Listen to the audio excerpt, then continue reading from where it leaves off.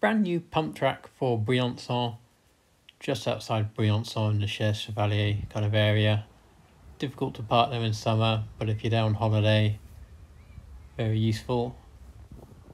Lots of people just dropping in while out mountain biking. The outside loop, the smaller line, was the most popular, and it had 4 cool tabletop jumps. So let's do a lap with the outside line.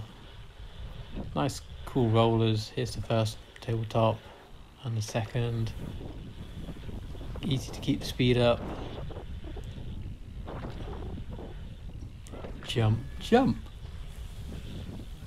And that line doesn't loop round, so that stops kids going round forever. Into the blue line, which has lots of 180-degree corners, which is something that I tend to lose speed on, especially on the skateboard. Oh, it goes on forever.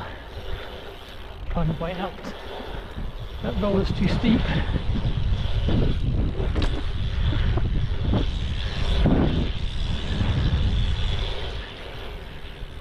So I managed to get out of the Infinity Blue run, and that's the pump track.